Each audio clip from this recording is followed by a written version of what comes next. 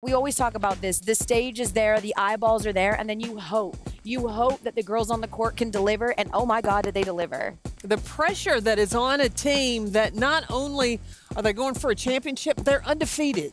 That's a lot of pressure, and South Carolina was able to hang on, to handle that, to bring their defense after that first quarter and carry it through. Look, these women are different. Period. This is a South Carolina team, as you mentioned, undefeated, and they deliver after the trials and tribulations of last year. And then on top of it, they were going up against Caitlin Clark. Man. My goodness, the weight that she carries with her game, and then her ability to still show up in the biggest moments and deliver when all the eyeballs are watching, I mean, kudos. And as I watched Caitlin Clark come out and put up 18 in the first quarter, but then watch South Carolina respond. And then when South Carolina responded, Iowa responded. If you watch, nobody panicked.